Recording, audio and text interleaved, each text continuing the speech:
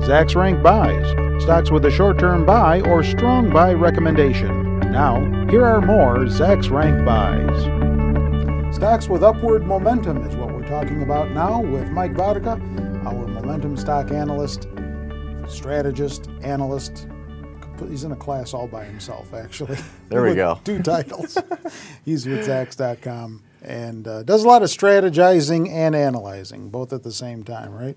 LINC Educational Services is one momentum stock you wrote about recently. What is that? LINC, the ticker symbol? Yes, it is. That's correct. Okay.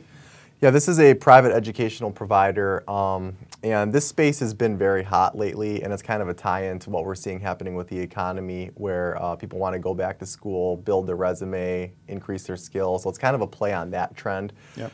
Lincoln, in and of itself, they provide a number of different programs: health sciences, auto technology, skilled trades, business, and IT, information technology courses. They really kind of cover the whole gamut from A to Z. Mm-hmm.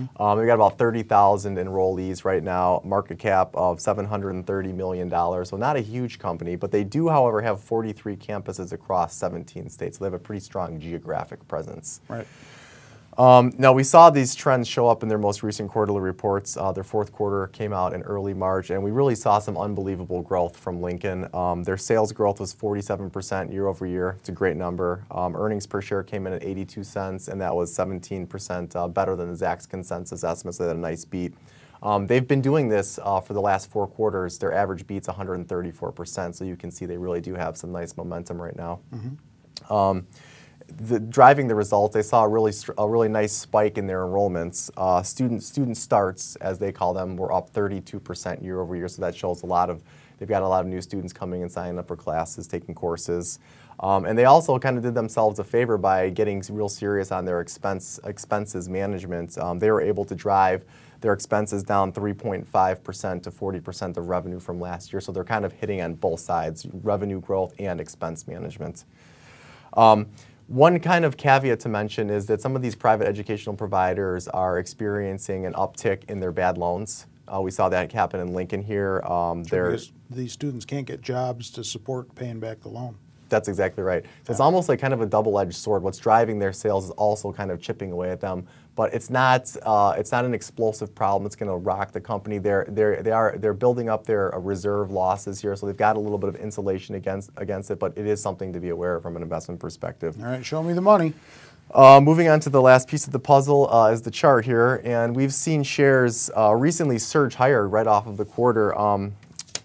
The stock had been pressuring this key area at 24 since August of 2009. It had tested it a number of times, was unable to push through. The quarter came in so great, surged higher, hit a new 52-week high, and we're right at about $28 right now. All right. And recently you also wrote about Sothebys, BID, the ticker symbol. These are the high-end auction folks. Yes, they are. Kind of an interesting business and definitely has a very strong tie into the strength or weakness of the global economy. And Sothebys' business really took a hit in late 2008, 2009, when a lot of people thought basically the world was going straight down the tubes and everybody's money was going to fly away. But as we've seen the global economy recover, asset prices going up, stock prices going up, some stability in the real estate market, the wealthy people of the world have started to feel a little more secure again. Maybe I can go out and spend $500,000 for a piece of art or $1 million on some jewelry. All right, let's get to the facts here. The company has been around since actually 1744, if you can believe that. Market cap of $1.95 billion, so it's a pretty sizable company, and they specialize in auctioning, fine art, jewelry, and collectibles, things of this nature. Now, when they reported their fourth quarter results in early March, we definitely saw the rebound in the economy come through in their results. Revenue was up 31% from last year, nice revenue gain, and they had a really great earnings beat of $1.10 per share, and that was 64% better than the Zacks consensus estimate. Driving the results, they saw something they call auction commission margin. Basically, it's a margin metric. They saw a nice uptick in that to 20% of the revenue. Again, expense management helping drive the earnings. We're seeing this from lots of companies right now. They actually amazingly were able to drive their expenses down 28% from last year, which translates into savings of $47.5 million. So huge cost savings there. Their CEO sounds optimistic on the business. He said that they've seen the momentum that they generated in late 2000 and start to carry over into 2010.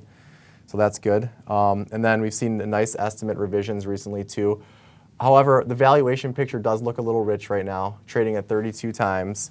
But you can't deny, that they really do have some nice upward momentum right now.